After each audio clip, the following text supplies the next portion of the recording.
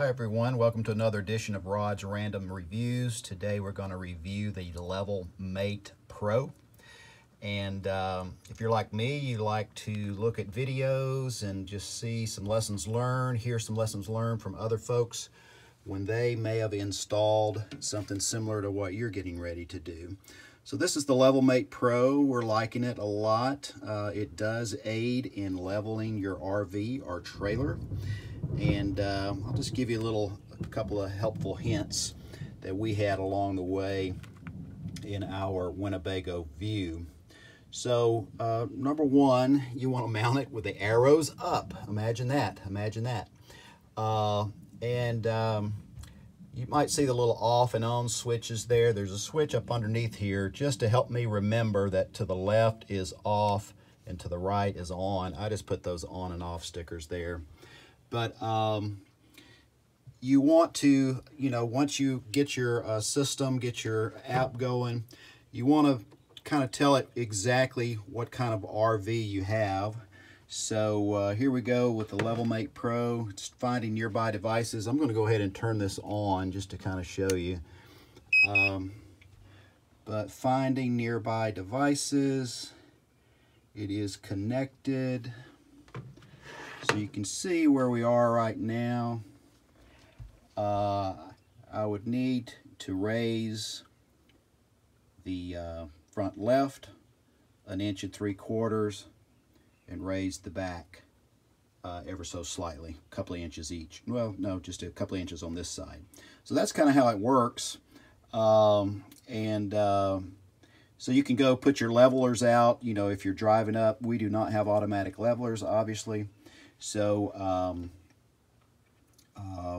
you would go put your levelers out, drive up, drive back, and then you would be all set. So just a couple of helpful hints. You want to measure your vehicle from tire to tire. So, and there's different configurations here that you're going to actually tell the LevelMatePRO where your system is located. But it says it's best to put it on a wall that is parallel to the outside wall. So I just put it on the outside wall. And the other thing that it mentioned was once you level your system, if you have a slide out like we do here, you want to put your slide out so that you're level with the slide out, and then you're all set to go. Bring your slide out back in, and then once you're all level, you go find level space in a parking lot somewhere, and you level your RV just the way that you normally would level it, and without the LevelMatePRO. And once you get your RV as level as you can get it, using a number of leveling devices. Some people say you're better off trying to use a level that's in your refrigerator, because you want your refrigerator dead level. In a way, it doesn't matter so much about the bed, it doesn't matter about this, you want your refrigerator. So a lot of people say put your levels that you're using as a guide to calibrate your system, put them in the refrigerator. But when my wife and I did it, we just put some levels in the floor here, measured it every which way we could. And then when we got it level, then we calibrated the system using this right here. So you go in, and what we did was get out of the vehicle so that there was no extra weight in here, not that that really matters much, and hit the calibrate or hit the set button.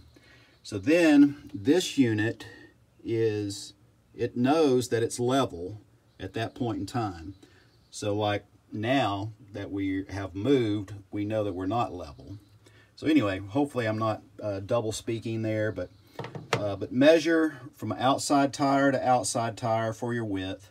Measure the middle of this tire to the middle of your back tire for your length. Your first mistake might be, okay, yeah, I've got a 25-foot RV. I'm going to say 25 feet. No.